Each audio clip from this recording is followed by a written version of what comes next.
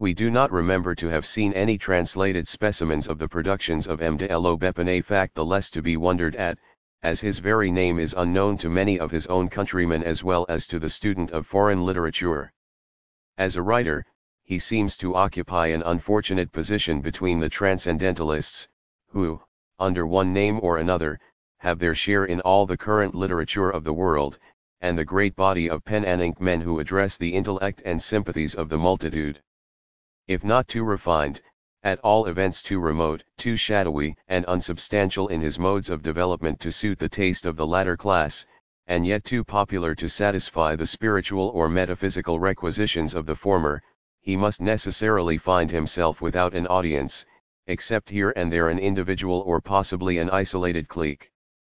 His writings, to do them justice, are not altogether destitute of fancy and originality. They might have won him greater reputation but for an inveterate love of allegory, which is apt to invest his plots and characters with the aspect of scenery and people in the clouds, and to steal away the human warmth out of his conceptions. His fictions are sometimes historical, sometimes of the present day, and sometimes, so far as can be discovered, have little or no reference either to time or space. In any case, he generally contents himself with a very slight embroidery of outward manners, the faintest possible counterfeit of real life, and endeavors to create an interest by some less obvious peculiarity of the subject. Occasionally a breath of nature, a raindrop of pathos and tenderness, or a gleam of humor, will find its way into the midst of his fantastic imagery, and make us feel as if, after all, we were yet within the limits of our native earth. We will only add to this very cursory notice that M. de L'Aubepine's productions, if the reader chance to take them in precisely the proper point of view, may amuse a leisure hour as well as those of a brighter man. If otherwise, they can hardly fail to look excessively like nonsense. Our author is voluminous. He continues to write and publish with as much praiseworthy and indefatigable prolixity as if his efforts were crowned with the brilliant success that so justly attends those of Eugene Sue. His first appearance was by a collection of stories in a long series of volumes entitled Contes du Foix Racontés. The titles of some of his more recent works, we quote from memory, are as follows: Le Voyage Céleste Chemin de Fer, 3 tom, 1838, Le Nouveau Père Adam et la Nouvelle Mère Eve, 2 tom, 1839, Roderick, Oule Serpent et l'Estomac, 2 tom, 1840, Le Culte du Feu, a folio volume of ponderous research into the religion and ritual of the old Persian Ghebers, published in 1841, La Soirée du Château en Espagny, 1 tom, 8 vo, 1842, and L'Artiste du Beau, Oule Papillon Mécanique, 5 tom, 42. 1843. Our somewhat wearisome perusal of this startling catalogue of volumes has left behind it a certain personal affection and sympathy, though by no means admiration, for M. de L'Aubepine, and we would fain do the little in our power towards introducing him favorably to the American public. The ensuing tale is a translation of his Beatrice, Ou la Belle Empoisonneuse, recently published in La Revue Anti-Aristocratique.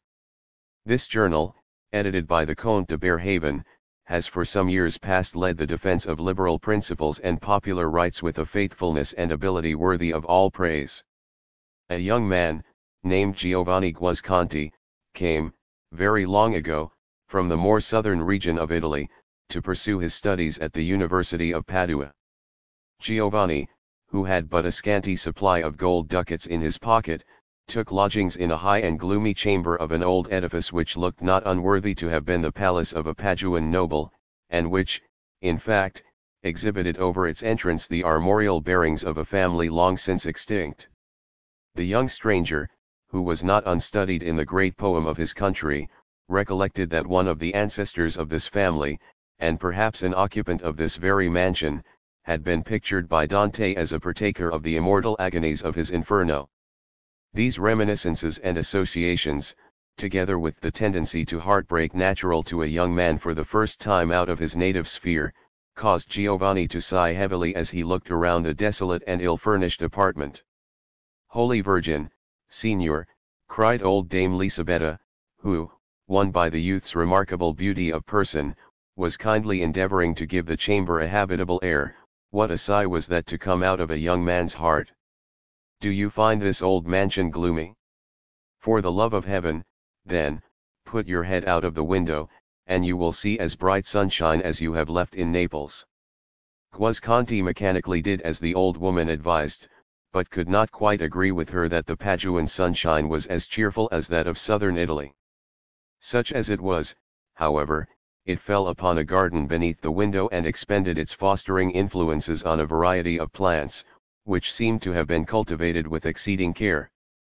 "Does this garden belong to the house?" asked Giovanni.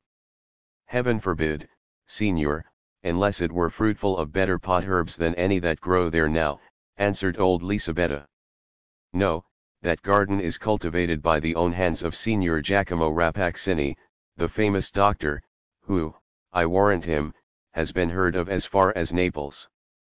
It is said that he distills these plants into medicines that are as potent as a charm. Oftentimes you may see the Signor Doctor at work, and perchance the Signora, his daughter, too, gathering the strange flowers that grow in the garden." The old woman had now done what she could for the aspect of the chamber, and, commending the young man to the protection of the saints, took her departure. Giovanni still found no better occupation than to look down into the garden beneath his window. From its appearance, he judged it to be one of those botanic gardens which were of earlier date in Padua than elsewhere in Italy or in the world. Or, not improbably, it might once have been the pleasure place of an opulent family, for there was the ruin of a marble fountain in the center, sculptured with rare art, but so woefully shattered that it was impossible to trace the original design from the chaos of remaining fragments. The water, however, continued to gush and sparkle into the sunbeams as cheerfully as ever. A little gurgling sound ascended to the young man's window, and made him feel as if the fountain were an immortal spirit that sung its song unceasingly and without heeding the vicissitudes around it, while one century embodied it in marble and another scattered the perishable garniture on the soil. All about the pool into which the water subsided grew various plants, that seemed to require a plentiful supply of moisture for the nourishment of gigantic leaves, and in some instances, flowers gorgeously magnificent. There was one shrub in particular, set in a marble vase in the midst of the pool, that bore a profusion of purple blossoms, each of which had the luster and richness of a gem, and the whole together made a show so resplendent that it seemed enough to illuminate the garden, even had there been no sunshine. Every portion of the soil was peopled with plants and herbs, which, if less beautiful, still bore tokens of assiduous care, as if all had their individual virtues, known to the scientific mind that fostered them. Some were placed in urns, rich with old carving, and others in common garden pots. Some crept serpent-like along the ground or climbed on high, using whatever means of ascent was offered them. One plant had wreathed itself round a statue of Vertumnus, which was thus quite veiled and shrouded in a drapery of hanging foliage, so happily arranged that it might have served a sculptor for a study. While Giovanni stood at the window he heard a rustling behind a screen of leaves, and became aware that a person was at work in the garden. His figure soon emerged into view, and showed itself to be that of no common laborer, but a tall, emaciated, sallow, and sickly-looking man, dressed in a scholar's garb of black. He was beyond the middle term of life, with grey hair, a thin, grey beard, and a face singularly marked with intellect and cultivation, but which could never, even in his more youthful days, have expressed much warmth of heart. Nothing could exceed the intentness with which this scientific gardener examined every shrub which grew in his path. It seemed as if he was looking into their inmost nature, making observations in regard to their creative essence, and discovering why one leaf grew in this shape and another in that, and wherefore such and such flowers differed among themselves in hue and perfume. Nevertheless, in spite of this deep intelligence on his part, there was no approach to intimacy between himself and these vegetable existences. On the contrary, he avoided their actual touch or the direct inhaling of their odors with a caution that impressed Giovanni most disagreeably, for the man's demeanor was that of one walking among malignant influences, such as savage beasts, or deadly snakes, or evil spirits, which, should he allow them one moment of license, would wreak upon him some terrible fatality. It was strangely frightful to the young man's imagination to see this air of insecurity in a person cultivating a garden, that most simple and innocent of human toils, and which had been alike the joy and labor of the unfallen parents of the race. Was this garden, then, the Eden of the present world? And this man, with such a perception of harm in what his own hands caused to grow, was he the Adam? The distrustful gardener, while plucking away the dead leaves or pruning the too luxuriant growth of the shrubs, defended his hands with a pair of thick gloves. Nor were these his only armor. When, in his walk through the garden, he came to the magnificent plant that hung its purple gems beside the marble fountain, he placed a kind of mask over his mouth and nostrils, as if all this beauty did but conceal a deadlier malice, but, finding his task still too dangerous, he drew back, removed the mask, and called loudly, but in the infirm voice of a person affected with inward disease, "Beatrice! Beatrice! Here am I, my father." "What would you?" cried a rich and youthful voice from the window of the opposite house, a voice as rich as a tropical sunset, and which made Giovanni, though he knew not why, think of deep hues of purple or crimson and of perfumes heavily delectable. "Are you in the garden?" "Yes, Beatrice," answered the gardener, "and I need your help." Soon there emerged from under a sculptured portal the figure of a young girl, arrayed with as much richness of taste as the most splendid of the flowers, beautiful as the day, and with a bloom so deep and vivid that one shade more would have been too much. She looked redundant with life, health, and energy, all of which attributes were bound down and compressed, as it were, and girdled tensely, in their luxuriance, by her virgin zone. Yet Giovanni's fancy must have grown morbid while he looked down into the garden, for the impression which the fair stranger made upon him was as if here were another flower, the human sister of those vegetable ones, as beautiful as they, more beautiful than the richest of them, but still to be touched only with a glove, nor to be approached without a mask. As Beatrice came down the garden path, it was observable that she handled and inhaled the odor of several of the plants which her father had most sedulously avoided. "Here, Beatrice," said the latter, "see how many needful offices require to be done to our chief treasure. Yet, shattered as I am, my life might pay the penalty of approaching it so closely as circumstances demand. Henceforth, I fear, this plant must be consigned to your sole charge." "And gladly will I undertake it," cried again the rich tones of the young lady, as she bent towards the magnificent plant and opened her arms as if to embrace it. "Yes, my sister, my splendor, it shall be Beatrice's task to nurse and serve thee, and thou shalt reward her with thy kisses and perfumed breath, which to her is as the breath of life." Then, with all the tenderness in her manner that was so strikingly expressed in her words, she busied herself with such attentions as the plant seemed to require, and Giovanni, at his lofty window, rubbed his eyes and almost doubted whether it were a girl tending her favorite flower, or one sister performing the duties of affection to another. The scene soon terminated. Whether Dr. Rappaccini had finished his labors in the garden, or that his watchful eye had caught the stranger's face, he now took his daughter's arm and retired. Night was already closing in. Oppressive exhalations seemed to proceed from the plants and steal upward past the open window, and Giovanni, closing the lattice, went to his couch and dreamed of a rich flower and beautiful girl. Flower and maiden were different, and yet the same, and fraught with some strange peril in either shape. But there is an influence in the light of morning that tends to rectify whatever errors of fancy, or even of judgment, we may have incurred during the sun's decline, or among the shadows of the night, or in the less wholesome glow of moonshine. Giovanni's first movement, on starting from sleep, was to throw open the window and gaze down into the garden which his dreams had made so fertile of mysteries. He was surprised and a little ashamed to find how real and matter of fact an affair it proved to be, in the first rays of the sun which gilded the dewdrops that hung upon leaf and blossom, and, while giving a brighter beauty to each rare flower, brought everything within the limits of ordinary experience. The young man rejoiced that, in the heart of the barren city, he had the privilege of overlooking this spot of lovely and luxuriant vegetation.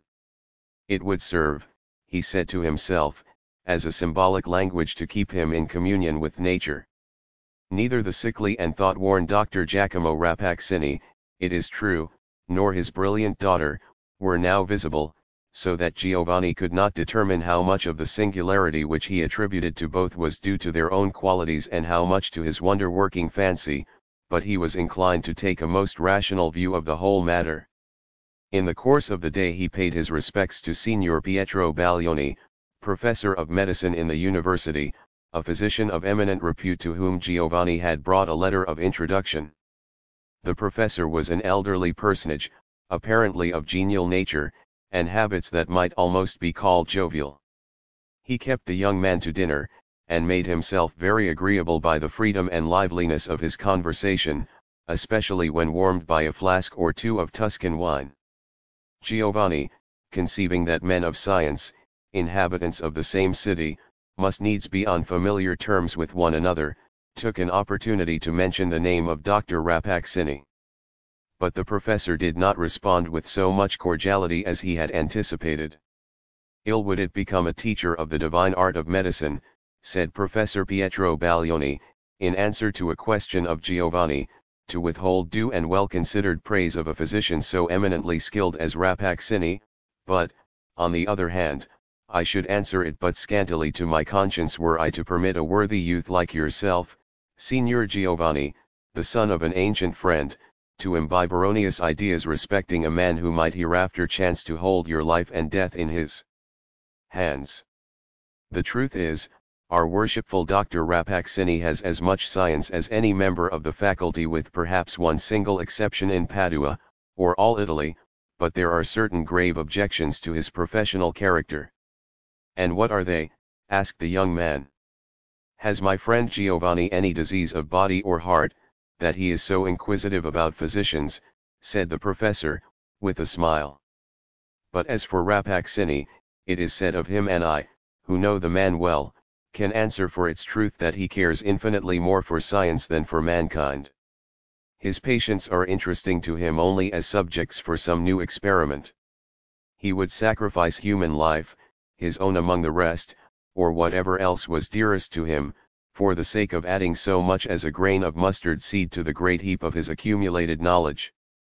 "Methinks he is an awful man indeed," remarked Guasconti, mentally recalling the cold and purely intellectual aspect of Rappaccini. "And yet, worshipful professor, is it not a noble spirit? Are there many men capable of so spiritual a love of science?" "God forbid," answered the professor, somewhat testily, "at least, unless they take sounder views of the healing art than those adopted by Rappaccini. It is his theory that all medicinal virtues are comprised within those substances which we term vegetable poisons.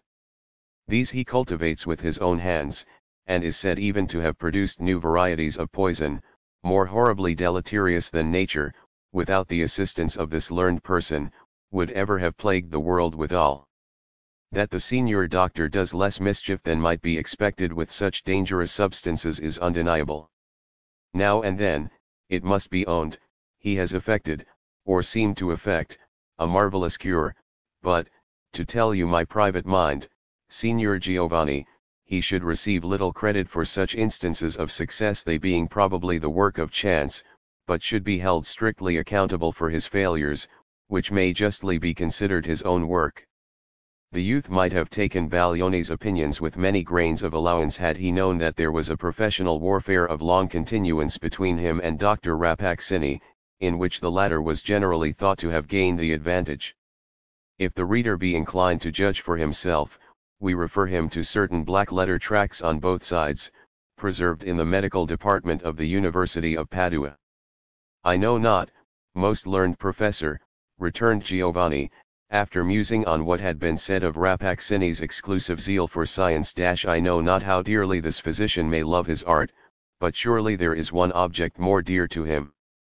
He has a daughter." "Aha!" cried the professor, with a laugh. "So now our friend Giovanni's secret is out. You have heard of this daughter, whom all the young men in Padua are wild about, though not half a dozen have ever had the good hap to see her face. I know little of the Signora Beatrice save that Rappaccini is said to have instructed her deeply in his science, and that, young and beautiful as fame reports her, she is already qualified to fill a professor's chair. Perchance her father destines her for mine. Other absurd rumors there be, not worth talking about or listening to. So now, Signor Giovanni, drink off your glass of lacrima. Guasconti returned to his lodging somewhat heated with the wine he had quaffed, and which caused his brain to swim with strange fantasies in reference to Dr. Rappaccini and the beautiful Beatrice. On his way, happening to pass by a florist's, he bought a fresh bouquet of flowers. Ascending to his chamber, he seated himself near the window, but within the shadow thrown by the depth of the wall, so that he could look down into the garden with little risk of being discovered. All beneath his eye was a solitude. The strange plants were basking in the sunshine, and now and then nodding gently to one another, as if in acknowledgement of sympathy and kindred. In the midst, by the shattered fountain, grew the magnificent shrub, with its purple gems clustering all over it. They glowed in the air, and gleamed back again out of the depths of the pool, which thus seemed to overflow with colored radiance from the rich reflection that was steeped in it. At first, as we have said, the garden was a solitude. Soon, however, as Giovanni had half hoped, half feared, would be the case, a figure appeared beneath the antique sculptured portal, and came down between the rows of plants, inhaling their various perfumes as if she were one of those beings of old classic fable that lived upon sweet odors. On again beholding Beatrice, the young man was even startled to perceive how much her beauty exceeded his recollection of it, so brilliant, so vivid, was its character, that she glowed amid the sunlight, and, as Giovanni whispered to himself, positively illuminated the more shadowy intervals of the garden path. Her face being now more revealed than on the former occasion, he was struck by its expression of simplicity and sweetness, qualities that had not entered into his idea of her character, and which made him ask anew what manner of mortal she might be. Nor did he fail again to observe, or imagine, an analogy between the beautiful girl and the gorgeous shrub that hung its gem-like flowers over the fountain, a resemblance which Beatrice seemed to have indulged a fantastic humor in heightening, both by the arrangement of her dress and the selection of its hues. Approaching the shrub, she threw open her arms, as with a passionate ardor, and drew its branches into an intimate embrace, so intimate that her features were hidden in its leafy bosom and her glistening ringlets all intermingled with the flowers. "Give me thy breath, my sister," exclaimed Beatrice, "for I am faint with common air. And give me this flower of thine, which I separate with gentlest fingers from the stem and place it close beside my heart." With these words the beautiful daughter of Rappaccini plucked one of the richest blossoms of the shrub, and was about to fasten it in her bosom. But now, unless Giovanni's draughts of wine had bewildered his senses, a singular incident occurred. A small orange-colored reptile, of the lizard or chameleon species, chanced to be creeping along the path, just at the feet of Beatrice. It appeared to Giovanni, but, at the distance from which he gazed, he could scarcely have seen anything so minute. It appeared to him, however, that a drop or two of moisture from the broken stem of the flower descended upon the lizard's head. For an instant the reptile contorted itself violently, and then lay motionless in the sunshine. Beatrice observed this remarkable phenomenon and crossed herself, sadly, but without surprise, nor did she therefore hesitate to arrange the fatal flower in her bosom. This audio file was created by Panopreter Basic. You can download it at www.panopreter.com. There it blushed, and almost glimmered with the dazzling effect of a precious stone, adding to her dress and aspect the one appropriate charm which nothing else in the world could have supplied. But Giovanni, out of the shadow of his window, bent forward and shrank back, and murmured and trembled. "Am I awake? Have I my senses?" said he to himself. "What is this being? Beautiful shall I call her, or inexpressibly terrible?" Beatrice now strayed carelessly through the garden, approaching closer beneath Giovanni's window, so that he was compelled to thrust his head quite out of its concealment in order to gratify the intense and painful curiosity which she excited. At this moment there came a beautiful insect over the garden wall. It had, perhaps, wandered through the city, and found no flowers or verdure among those antique haunts of men until the heavy perfumes of Dr. Rappaccini's shrubs had lured it from afar. Without alighting on the flowers, this winged brightness seemed to be attracted by Beatrice, and lingered in the air and fluttered about her head. Now, here it could not be but that Giovanni Guasconti's eyes deceived him. Be that as it might, he fancied that, while Beatrice was gazing at the insect with childish delight, it grew faint and fell at her feet, its bright wings shivered, it was dead from no cause that he could discern, unless it were the atmosphere of her breath. Again Beatrice crossed herself and sighed heavily as she bent over the dead insect. An impulsive movement of Giovanni drew her eyes to the window. There she beheld the beautiful head of the young man, rather a Grecian than an Italian head, with fair, regular features, and a glistening of gold among his ringlets, gazing down upon her like a being that hovered in mid-air. Scarcely knowing what he did, Giovanni threw down the bouquet which he had hitherto held in his hand. "Signora," said he, "there are pure and healthful flowers. Wear them for the sake of Giovanni Guasconti." "Thanks, signor," replied Beatrice, with her rich voice, that came forth as it were like a gush of music, and with a mirthful expression half childish and half woman-like. "I accept your gift, and would fain recompense it with this precious purple flower, but if I toss it into the air it will not reach you. So Signor Guasconti must even content himself with my thanks." She lifted the bouquet from the ground, and then, as if inwardly ashamed at having stepped aside from her maidenly reserve to respond to a stranger's greeting, passed swiftly homeward through the garden. But few as the moments were, it seemed to Giovanni, when she was on the point of vanishing beneath the sculptured portal, that his beautiful bouquet was already beginning to wither in her grasp. It was an idle thought. There could be no possibility of distinguishing a faded flower from a fresh one at so great a distance. For many days after this incident the young man avoided the window that looked into Dr. Rappaccini's garden, as if something ugly and monstrous would have blasted his eyesight had he been betrayed into a glance. He felt conscious of having put himself, to a certain extent, within the influence of an unintelligible power by the communication which he had opened with Beatrice. The wisest course would have been, if his heart were in any real danger, to quit his lodgings and Padua itself at once; the next wiser, to have accustomed himself, as far as possible, to the familiar and daylight view of Beatrice, thus bringing her rigidly and systematically within the limits of ordinary experience.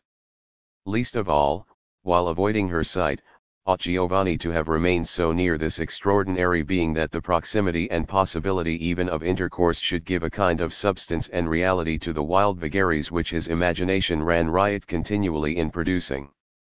Guasconti had not a deep heart, or, at all events, its depths were not sounded now, but he had a quick fancy, and an ardent southern temperament, which rose every instant to a higher fever pitch. Whether or no Beatrice possessed those terrible attributes, that fatal breath, the affinity with those so beautiful and deadly flowers which were indicated by what Giovanni had witnessed, she had at least instilled a fierce and subtle poison into his system. It was not love, although her rich beauty was a madness to him, nor horror, even while he fancied her spirit to be imbued with the same baneful essence that seemed to pervade her physical frame, but a wild offspring of both love and horror that had each parent in it, and burned like one and shivered like the other. Giovanni knew not what to dread, still less did he know what to hope, yet hope and dread kept a continual warfare in his breast, alternately vanquishing one another and starting up afresh to renew the contest. Blessed are all simple emotions, be they dark or bright. It is the lurid intermixture of the two that produces the illuminating blaze of the infernal regions. Sometimes he endeavored to assuage the fever of his spirit by a rapid walk through the streets of Padua or beyond its gates. His footsteps kept time with the throbbings of his brain, so that the walk was apt to accelerate itself to a race. One day he found himself arrested. His arm was seized by a portly personage, who had turned back on recognizing the young man and expended much breath in overtaking him. Signor Giovanni. Stay, my young friend, cried he. Have you forgotten me? That might well be the case if I were as much altered as yourself. It was Baglioni, whom Giovanni had avoided ever since their first meeting, from a doubt that the professor's sagacity would look too deeply into his secrets. Endeavoring to recover himself, he stared forth wildly from his inner world into the outer one and spoke like a man in a dream. Yes, I am Giovanni Guasconti. You are Professor Pietro Baglioni. Now let me pass. Not yet, Signor Giovanni Guasconti, said the professor, smiling, but at the same time scrutinizing the youth with an earnest glance. What? Did I grow up side by side with your father? And shall his son pass me like a stranger in these old streets of Padua? Stand still, Signor Giovanni, for we must have a word or two before we part. Speedily, then, most worshipful professor, speedily, said Giovanni, with feverish impatience. Does not your worship see that I am in haste? Now, while he was speaking there came a man in black along the street, stooping and moving feebly like a person in inferior health. His face was all overspread with a most sickly and sallow hue, but yet so pervaded with an expression of piercing and active intellect that an observer might easily have overlooked the merely physical attributes and have seen only this wonderful energy. As he passed, this person exchanged a cold and distant salutation with Baglioni, but fixed his eyes upon Giovanni with an intentness that seemed to bring out whatever was within him worthy of notice. Nevertheless, there was a peculiar quietness in the look, as if taking merely a speculative, not a human interest, in the young man. It is Dr. Rappaccini, whispered the professor when the stranger had passed. Has he ever seen your face before? Not that I know, answered Giovanni, starting at the name. He has seen you. He must have seen you, said Baglioni, hastily. For some purpose or other, this man of science is making a study of you. I know that look of his.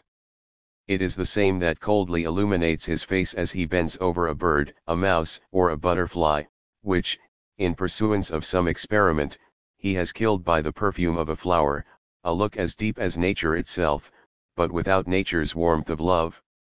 Signor Giovanni, I will stake my life upon it, you are the subject of one of Rappaccini's experiments. Will you make a fool of me? Cried Giovanni, passionately. That, Signor Professor, were an untoward experiment. Patience. Patience, replied the imperturbable professor. I tell thee, my poor Giovanni, that Rappaccini has a scientific interest in thee. Thou hast fallen into fearful hands. And the Signora Beatrice, what part does she act in this mystery? But Guasconti, finding Baglioni's pertinacity intolerable, here broke away, and was gone before the professor could again seize his arm. He looked after the young man intently and shook his head. This must not be, said Baglioni to himself. The youth is the son of my old friend, and shall not come to any harm from which the arcana of medical science can preserve him. Besides, it is too insufferable an impertinence in Rappaccini, thus to snatch the lad out of my own hands, as I may say, and make use of him for his infernal experiments. This daughter of his. It shall be looked to. Perchance, most learned Rappaccini, I may foil you where you little dream of it. Meanwhile Giovanni had pursued a circuitous route, and at length found himself at the door of his lodgings. As he crossed the threshold he was met by old Lisabetta, who smirked and smiled, and was evidently desirous to attract his attention, vainly, however, as the ebullition of his feelings had momentarily subsided into a cold and dull vacuity. He turned his eyes full upon the withered face that was puckering itself into a smile, but seemed to behold it not. The old dame, therefore, laid her grasp upon his cloak. Signor! Signor, whispered she, still with a smile over the whole breadth of her visage, so that it looked not unlike a grotesque carving in wood, darkened by centuries. Listen, Signor. There is a private entrance into the garden. What do you say? Exclaimed Giovanni, turning quickly about, as if an inanimate thing should start into feverish life. A private entrance into Dr. Rappaccini's garden. Hush! Hush! Not so loud, whispered Lisabetta, putting her hand over his mouth. Yes, into the worshipful doctor's garden, where you may see all his fine shrubbery. Many a young man in Padua would give gold to be admitted among those flowers. Giovanni put a piece of gold into her hand. Show me the way, said he. A surmise, probably excited by his conversation with Baglioni, crossed his mind, that this interposition of old Lisabetta might perchance be connected with the intrigue, whatever were its nature, in which the professor seemed to suppose that Dr. Rappaccini was involving him. But such a suspicion, though it disturbed Giovanni, was inadequate to restrain him. The instant that he was aware of the possibility of approaching Beatrice, it seemed an absolute necessity of his existence to do so. It mattered not whether she were angel or demon, he was irrevocably within her sphere, and must obey the law that whirled him onward, in ever-lessening circles, towards a result which he did not attempt to foreshadow, and yet, strange to say, there came across him a sudden doubt whether this intense interest on his part were not delusory, whether it were really of so deep and positive a nature as to justify him in now thrusting himself into an incalculable position, whether it were not merely the fantasy of a young man's brain, only slightly or not at all connected with his heart. He paused, hesitated, turned half about, but again went on. His withered guide led him along several obscure passages, and finally undid a door, through which, as it was opened, there came the sight and sound of rustling leaves, with the broken sunshine glimmering among them. Giovanni stepped forth, and, forcing himself through the entanglement of a shrub that wreathed its tendrils over the hidden entrance, stood beneath his own window in the open area of Dr. Rappaccini's garden. How often is it the case that, when impossibilities have come to pass and dreams have condensed their misty substance into tangible realities, we find ourselves calm, and even coldly self-possessed, amid circumstances which it would have been a delirium of joy or agony to anticipate. Fate delights to thwart us thus. Passion will choose his own time to rush upon the scene, and lingers sluggishly behind when an appropriate adjustment of events would seem to summon his appearance. So was it now with Giovanni. Day after day his pulses had throbbed with feverish blood at the improbable idea of an interview with Beatrice, and of standing with her, face to face, in this very garden, basking in the oriental sunshine of her beauty, and snatching from her full gaze the mystery which he deemed the riddle of his own existence. But now there was a singular and untimely equanimity within his breast. He threw a glance around the garden to discover if Beatrice or her father were present, and, perceiving that he was alone, began a critical observation of the plants. The aspect of one and all of them dissatisfied him, their gorgeousness seemed fierce, passionate, and even unnatural. There was hardly an individual shrub which a wanderer, straying by himself through a forest, would not have been startled to find growing wild, as if an unearthly face had glared at him out of the thicket. Several also would have shocked a delicate instinct by an appearance of artificialness indicating that there had been such commixture, and, as it were, adultery, of various vegetable species, that the production was no longer of God's making, but the monstrous offspring of man's depraved fancy, glowing with only an evil mockery of beauty. They were probably the result of experiment, which in one or two cases had succeeded in mingling plants individually lovely into a compound possessing the questionable and ominous character that distinguished the whole growth of the garden.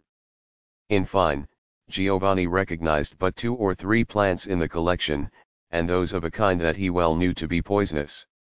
While busy with these contemplations he heard the rustling of a silken garment, and, turning, beheld Beatrice emerging from beneath the sculptured portal. Giovanni had not considered with himself what should be his deportment, whether he should apologize for his intrusion into the garden, or assume that he was there with the privity at least, if not by the desire, of Dr. Rappaccini or his daughter, but Beatrice's manner placed him at his ease, though leaving him still in doubt by what agency he had gained admittance. She came lightly along the path and met him near the broken fountain. There was surprise in her face, but brightened by a simple and kind expression of pleasure. "You are a connoisseur in flowers, Signor," said Beatrice, with a smile, alluding to the bouquet which he had flung her from the window. "It is no marvel, therefore, if the sight of my father's rare collection has tempted you to take a nearer view.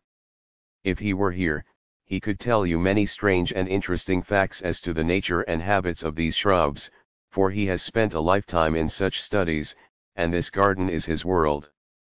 "And yourself, lady," observed Giovanni, "if fame says true, you likewise are deeply skilled in the virtues indicated by these rich blossoms and these spicy perfumes. Would you deign to be my instructress, I should prove an apter scholar than if taught by Signor Rappaccini himself." "Are there such idle rumors?" asked Beatrice, with the music of a pleasant laugh. "Do people say that I am skilled in my father's science of plants? What a jest is there! No, though I have grown up among these flowers, I know no more of them than their hues and perfume, and sometimes methinks I would fain rid myself of even that small knowledge. There are many flowers here, and those not the least brilliant, that shock and offend me when they meet my eye. But pray, Signor, do not believe these stories about my science. Believe nothing of me save what you see with your own eyes." "And must I believe all that I have seen with my own eyes?" asked Giovanni, pointedly, while the recollection of former scenes made him shrink. "No, Signora, you demand too little of me. Bid me believe nothing save what comes from your own lips." It would appear that Beatrice understood him. There came a deep flush to her cheek, but she looked full into Giovanni's eyes, and responded to his gaze of uneasy suspicion with a queen-like haughtiness. "I do so bid you, Signor," she replied. "Forget whatever you may have fancied in regard to me. If true to the outward senses, still it may be false in its essence, but the words of Beatrice Rappaccini's lips are true from the depths of the heart outward. Those you may believe." A fervor glowed in her whole aspect and beamed upon Giovanni's consciousness like the light of truth itself, but while she spoke there was a fragrance in the atmosphere around her, rich and delightful, though evanescent, yet which the young man, from an indefinable reluctance, scarcely dared to draw into his lungs. It might be the odor of the flowers. Could it be Beatrice's breath which thus embalmed her words with a strange richness, as if by steeping them in her heart? A faintness passed like a shadow over Giovanni and flitted away. He seemed to gaze through the beautiful girl's eyes into her transparent soul, and felt no more doubt or fear. The tinge of passion that had colored Beatrice's manner vanished, she became gay, and appeared to derive a pure delight from her communion with the youth, not unlike what the maiden of a lonely island might have felt conversing with a voyager from the civilized world. Evidently her experience of life had been confined within the limits of that garden. She talked now about matters as simple as the daylight or summer clouds, and now asked questions in reference to the city, or Giovanni's distant home, his friends, his mother and his sisters, questions indicating such seclusion, and such lack of familiarity with modes and forms, that Giovanni responded as if to an infant. Her spirit gushed out before him like a fresh rill that was just catching its first glimpse of the sunlight and wondering at the reflections of earth and sky which were flung into its bosom. There came thoughts, too, from a deep source, and fantasies of a gem-like brilliancy, as if diamonds and rubies sparkled upward among the bubbles of the fountain. Ever and anon there gleamed across the young man's mind a sense of wonder that he should be walking side by side with the being who had so wrought upon his imagination, whom he had idealized in such hues of terror, in whom he had positively witnessed such manifestations of dreadful attributes, that he should be conversing with Beatrice like a brother, and should find her so human and so maiden-like. But such reflections were only momentary. The effect of her character was too real not to make itself familiar at once. In this free intercourse they had strayed through the garden, and now, after many turns among its avenues, were come to the shattered fountain, beside which grew the magnificent shrub, with its treasury of glowing blossoms. A fragrance was diffused from it which Giovanni recognized as identical with that which he had attributed to Beatrice's breath, but incomparably more powerful. As her eyes fell upon it, Giovanni beheld her press her hand to her bosom as if her heart were throbbing suddenly and painfully. "For the first time in my life," murmured she, addressing the shrub, "I had forgotten thee."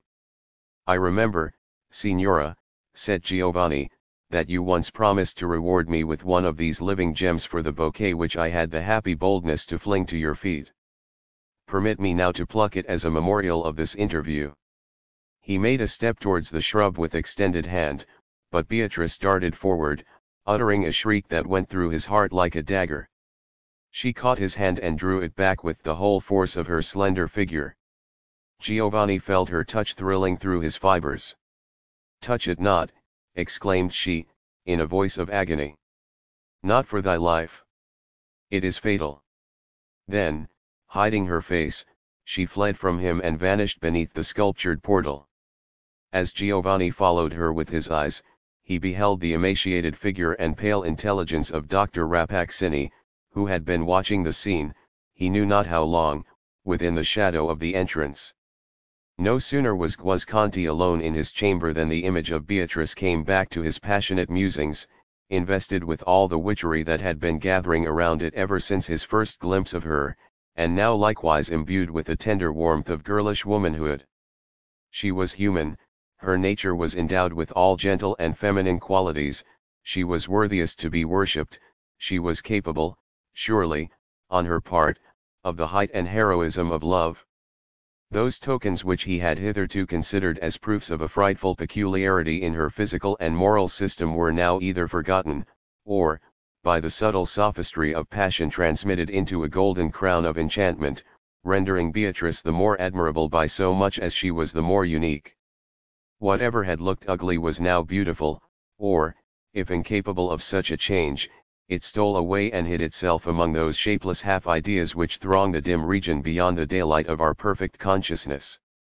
Thus did he spend the night, nor fell asleep until the dawn had begun to awake the slumbering flowers in Dr. Rappaccini's garden, whither Giovanni's dreams doubtless led him. Up rose the sun in his due season, and, flinging his beams upon the young man's eyelids, awoke him to a sense of pain. When thoroughly aroused, he became sensible of a burning and tingling agony in his right hand, the very hand which Beatrice had grasped in her own when he was on the point of plucking one of the gem-like flowers. On the back of that hand there was now a purple print like that of 4 small fingers, and the likeness of a slender thumb upon his wrist. Oh, how stubbornly does love, or even that cunning semblance of love which flourishes in the imagination, but strikes no depth of root into the heart, how stubbornly does it hold its faith until the moment comes when it is doomed to vanish into thin mist. Giovanni wrapped a handkerchief about his hand and wondered what evil thing had stung him, and soon forgot his pain in a reverie of Beatrice. After the first interview, a second was in the inevitable course of what we call fate. A third, a fourth, and a meeting with Beatrice in the garden was no longer an incident in Giovanni's daily life, but the whole space in which he might be said to live, for the anticipation and memory of that ecstatic hour made up the remainder. Nor was it otherwise with the daughter of Rappaccini. She watched for the youth's appearance, and flew to his side with confidence as unreserved as if they had been playmates from early infancy, as if they were such playmates still. If, by any unwonted chance, he failed to come at the appointed moment, she stood beneath the window and sent up the rich sweetness of her tones to float around him in his chamber and echo and reverberate throughout his heart. "Giovanni! Giovanni! Why tarriest thou? Come down!" And down he hastened into that Eden of poisonous flowers. But, with all this intimate familiarity, there was still a reserve in Beatrice's demeanor, so rigidly and invariably sustained that the idea of infringing it scarcely occurred to his imagination. By all appreciable signs, they loved, they had looked love with eyes that conveyed the holy secret from the depths of one soul into the depths of the other, as if it were too sacred to be whispered by the way. They had even spoken love in those gushes of passion when their spirits darted forth in articulated breath like tongues of long-hidden flame, and yet there had been no seal of lips, no clasp of hands, nor any slightest caress such as love claims and hallows. He had never touched one of the gleaming ringlets of her hair, her garment, so marked was the physical barrier between them, had never been waved against him by a breeze. On the few occasions when Giovanni had seemed tempted to overstep the limit, Beatrice grew so sad, so stern, and withal wore such a look of desolate separation, shuddering at itself, that not a spoken word was requisite to repel him. At such times he was startled at the horrible suspicions that rose, monster-like, out of the caverns of his heart and stared him in the face. His love grew thin and faint as the morning mist, his doubts alone had substance. But, when Beatrice's face brightened again after the momentary shadow, she was transformed at once from the mysterious, questionable being whom he had watched with so much awe and horror. She was now the beautiful and unsophisticated girl whom he felt that his spirit knew with a certainty beyond all other knowledge. A considerable time had now passed since Giovanni's last meeting with Baglioni. One morning, however, he was disagreeably surprised by a visit from the professor, whom he had scarcely thought of for whole weeks, and would willingly have forgotten still longer. Given up as he had long been to a pervading excitement, he could tolerate no companions except upon condition of their perfect sympathy with his present state of feeling. Such sympathy was not to be expected from Professor Baglioni. The visitor chatted carelessly for a few moments about the gossip of the city and the university, and then took up another topic. "I have been reading an old classic author lately," said he, "and met with a story that strangely interested me. Possibly you may remember it? It is of an Indian prince, who sent a beautiful woman as a present to Alexander the Great. She was as lovely as the dawn and gorgeous as the sunset, but what especially distinguished her was a certain rich perfume in her breath richer than a garden of Persian roses. Alexander, as was natural to a youthful conqueror, fell in love at first sight with this magnificent stranger, but a certain sage physician, happening to be present, discovered a terrible secret in regard to her." "And what was that?" asked Giovanni, turning his eyes downward to avoid those of the professor. "That this lovely woman," continued Baglioni, with emphasis, "had been nourished with poisons from her birth upward, until her whole nature was so imbued with them that she herself had become the deadliest poison in existence. Poison was her element of life. With that rich perfume of her breath she blasted the very air. Her love would have been poison, her embrace death. Is not this a marvelous tale?" "A childish fable," answered Giovanni, nervously starting from his chair. "I marvel how your worship finds time to read such nonsense among your graver studies." "By the by," said the professor, looking uneasily about him, "what singular fragrance is this in your apartment? Is it the perfume of your gloves? It is faint, but delicious, and yet, after all, by no means agreeable. Were I to breathe it long, methinks it would make me ill. It is like the breath of a flower, but I see no flowers in the chamber."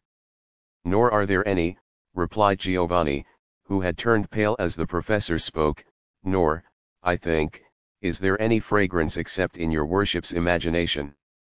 Odors, being a sort of element combined of the sensual and the spiritual, are apt to deceive us in this manner. The recollection of a perfume, the bare idea of it, may easily be mistaken for a present reality.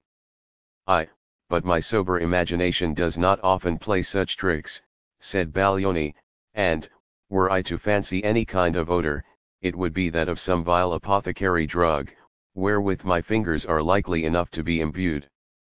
Our worshipful friend Rappaccini, as I have heard, tinctures his medicaments with odors richer than those of Araby. Doubtless, likewise, the fair and learned Signora Beatrice would minister to her patients with draughts as sweet as a maiden's breath, but woe to him that sips them." Giovanni's face evinced many contending emotions. The tone in which the professor alluded to the pure and lovely daughter of Rappaccini was a torture to his soul, and yet the intimation of a view of her character opposite to his own, gave instantaneous distinctness to 1,000 dim suspicions, which now grinned at him like so many demons. But he strove hard to quell them and to respond to Baglioni with a true lover's perfect faith. "Signor Professor," said he, "you were my father's friend, perchance, too, it is your purpose to act a friendly part towards his son. I would fain feel nothing towards you save respect and deference, but I pray you to observe, Signor, that there is one subject on which we must not speak." You know not the Signora Beatrice. You cannot, therefore, estimate the wrong, the blasphemy, I may even say, that is offered to her character by a light or injurious word. Giovanni. My poor Giovanni, answered the professor, with a calm expression of pity, I know this wretched girl far better than yourself. You shall hear the truth in respect to the poisoner Rappaccini and his poisonous daughter, yes, poisonous as she is beautiful. Listen, for, even should you do violence to my grey hairs, it shall not silence me. That old fable of the Indian woman has become a truth by the deep and deadly science of Rappaccini and in the person of the lovely Beatrice. Giovanni groaned and hid his face. Her father, continued Baglioni, was not restrained by natural affection from offering up his child in this horrible manner as the victim of his insane zeal for science, for, let us do him justice, he is as true a man of science as ever distilled his own heart in an alembic. What, then, will be your fate? Beyond a doubt you are selected as the material of some new experiment. Perhaps the result is to be death, perhaps a fate more awful still. Rappaccini, with what he calls the interest of science before his eyes, will hesitate at nothing. It is a dream, muttered Giovanni to himself, surely it is a dream. But, resumed the professor, be of good cheer, son of my friend. It is not yet too late for the rescue. Possibly we may even succeed in bringing back this miserable child within the limits of ordinary nature, from which her father's madness has estranged her. Behold this little silver vase. It was wrought by the hands of the renowned Benvenuto Cellini, and is well worthy to be a love gift to the fairest dame in Italy. But its contents are invaluable. One little sip of this antidote would have rendered the most virulent poisons of the Borgias innocuous. Doubt not that it will be as efficacious against those of Rappaccini. Bestow the vase, and the precious liquid within it, on your Beatrice, and hopefully await the result. Baglioni laid a small, exquisitely wrought silver vial on the table and withdrew, leaving what he had said to produce its effect upon the young man's mind. We will thwart Rappaccini yet, thought he, chuckling to himself, as he descended the stairs, but, let us confess the truth of him, he is a wonderful man indeed, a vile empiric, however, in his practice, and therefore not to be tolerated by those who respect the good old rules of the medical profession. Throughout Giovanni's whole acquaintance with Beatrice, he had occasionally, as we have said, been haunted by dark surmises as to her character, yet so thoroughly had she made herself felt by him as a simple, natural, most affectionate and guileless creature, that the image now held up by Professor Baglioni looked as strange and incredible as if it were not in accordance with his own original conception. True, there were ugly recollections connected with his first glimpses of the beautiful girl, he could not quite forget the bouquet that withered in her grasp, and the insect that perished amid the sunny air, by no ostensible agency save the fragrance of her breath. These incidents, however, dissolving in the pure light of her character, had no longer the efficacy of facts, but were acknowledged as mistaken fantasies, by whatever testimony of the senses they might appear to be substantiated. There is something truer and more real than what we can see with the eyes and touch with the finger. On such better evidence had Giovanni founded his confidence in Beatrice, though rather by the necessary force of her high attributes than by any deep and generous faith on his part. But now his spirit was incapable of sustaining itself at the height to which the early enthusiasm of passion had exalted it, he fell down, grovelling among earthly doubts, and defiled therewith the pure whiteness of Beatrice's image.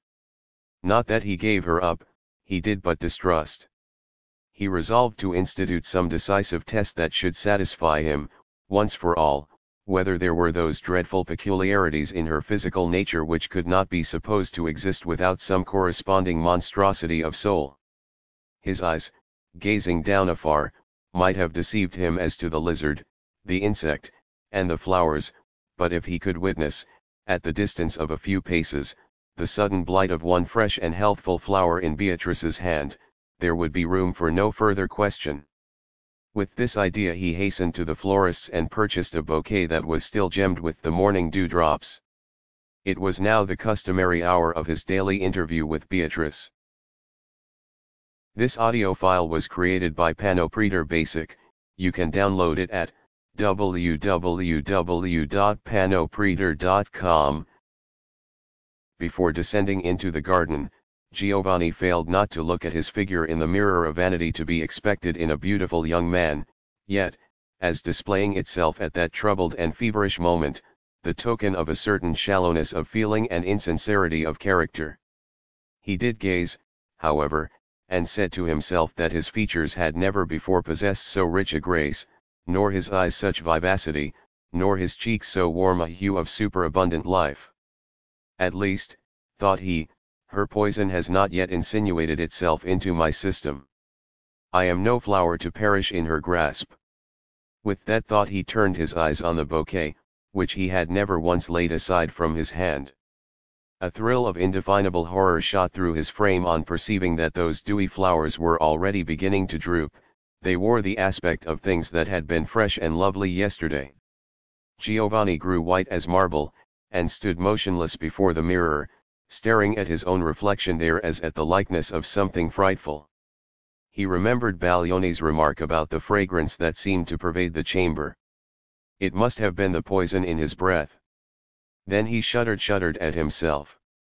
Recovering from his stupor, he began to watch with curious eye a spider that was busily at work hanging its web from the antique cornice of the apartment, crossing and recrossing the artful system of interwoven lines as vigorous and active a spider as ever dangled from an old ceiling. Giovanni bent towards the insect, and emitted a deep, long breath. The spider suddenly ceased its toil. The web vibrated with a tremor originating in the body of the small artisan. Again Giovanni sent forth a breath, deeper, longer, and imbued with a venomous feeling out of his heart. He knew not whether he were wicked, or only desperate. The spider made a convulsive gripe with his limbs and hung dead across the window. Accursed! Accursed! Muttered Giovanni, addressing himself. Hast thou grown so poisonous that this deadly insect perishes by thy breath? At that moment a rich, sweet voice came floating up from the garden. Giovanni! Giovanni! It is past the hour. Why tarriest thou? Come down.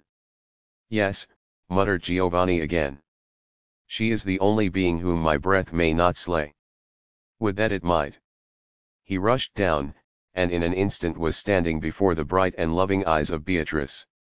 A moment ago his wrath and despair had been so fierce that he could have desired nothing so much as to wither her by a glance, but with her actual presence there came influences which had too real an existence to be at once shaken off, recollections of the delicate and benign power of her feminine nature, which had so often enveloped him in a religious calm, recollections of many a holy and passionate outgush of her heart, when the pure fountain had been unsealed from its depths and made visible in its transparency to his mental eye, recollections which, had Giovanni known how to estimate them, would have assured him that all this ugly mystery was but an earthly illusion, and that, whatever mist of evil might seem to have gathered over her, the real Beatrice was a heavenly angel.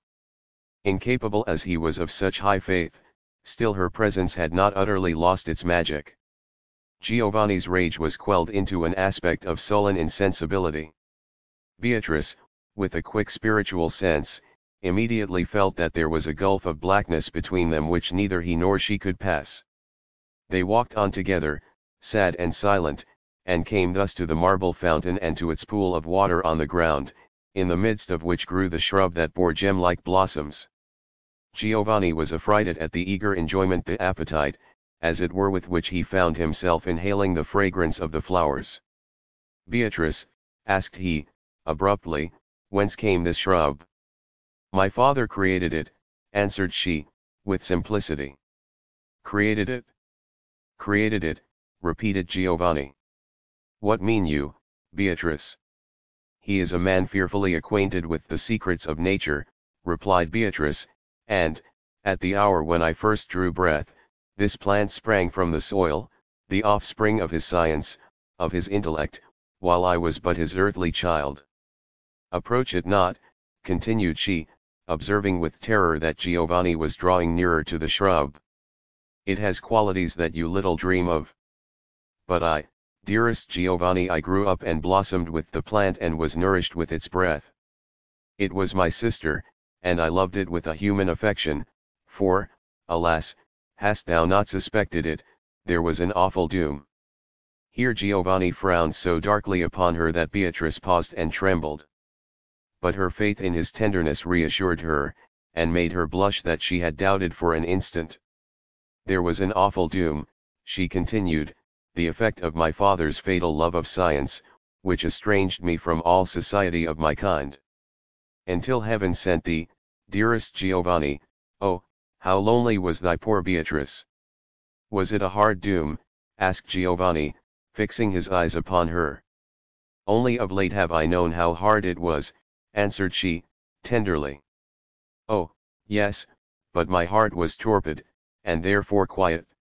Giovanni's rage broke forth from his sullen gloom like a lightning flash out of a dark cloud. Accursed one, cried he, with venomous scorn and anger. And, finding thy solitude wearisome, thou hast severed me likewise from all the warmth of life and enticed me into thy region of unspeakable horror. Giovanni, exclaimed Beatrice, turning her large bright eyes upon his face. The force of his words had not found its way into her mind, she was merely thunderstruck. Yes, poisonous thing, repeated Giovanni, beside himself with passion. Thou hast done it. Thou hast blasted me. Thou hast filled my veins with poison. Thou hast made me as hateful, as ugly, as loathsome and deadly a creature as thyself, a world's wonder of hideous monstrosity. Now, if our breath be happily as fatal to ourselves as to all others, let us join our lips in one kiss of unutterable hatred, and so die. What has befallen me, murmured Beatrice, with a low moan out of her heart. Holy Virgin, pity me, a poor heart-broken child. Dost thou pray, cried Giovanni, still with the same fiendish scorn. Thy very prayers, as they come from thy lips, taint the atmosphere with death. Yes, yes, let us pray. Let us to church and dip our fingers in the holy water at the portal. They that come after us will perish as by a pestilence. Let us sign crosses in the air. It will be scattering curses abroad in the likeness of holy symbols. Giovanni, said Beatrice, calmly, for her grief was beyond passion, why dost thou join thyself with me thus in those terrible words? I, it is true, am the horrible thing thou namest me. But thou, what hast thou to do, save with one other shudder at my hideous misery, to go forth out of the garden and mingle with thy race, and forget there ever crawled on earth such a monster as poor Beatrice? Dost thou pretend ignorance? Asked Giovanni, scowling upon her. Behold! This power have I gained from the pure daughter of Rappaccini. There was a swarm of summer insects flitting through the air in search of the food promised by the flower odors of the fatal garden. They circled round Giovanni's head, and were evidently attracted towards him by the same influence which had drawn them for an instant within the sphere of several of the shrubs. He sent forth a breath among them, and smiled bitterly at Beatrice as at least a score of the insects fell dead upon the ground. I see it! I see it, shrieked Beatrice. It is my father's fatal science. No, no, Giovanni, it was not I. Never. Never. I dreamed only to love thee and be with thee a little time, and so to let thee pass away, leaving but thine image in mine heart, for, Giovanni, believe it, though my body be nourished with poison, my spirit is God's creature, and craves love as its daily food. But my Father, he has united us in this fearful sympathy. Yes, spurn me, tread upon me, kill me. Oh, what is death after such words as thine? But it was not I. Not for a world of bliss would I have done it. Giovanni's passion had exhausted itself in its outburst from his lips. There now came across him a sense, mournful, and not without tenderness, of the intimate and peculiar relationship between Beatrice and himself. They stood, as it were, in an utter solitude, which would be made none the less solitary by the densest throng of human life. Ought not, then, the desert of humanity around them to press this insulated pair closer together? If they should be cruel to one another, who was there to be kind to them? Besides, thought Giovanni, might there not still be a hope of his returning within the limits of ordinary nature, and leading Beatrice, the redeemed Beatrice, by the hand? Oh, weak, and selfish, and unworthy spirit, that could dream of an earthly union and earthly happiness as possible, after such deep love had been so bitterly wronged as was Beatrice's love by Giovanni's blighting words. No, no, there could be no such hope.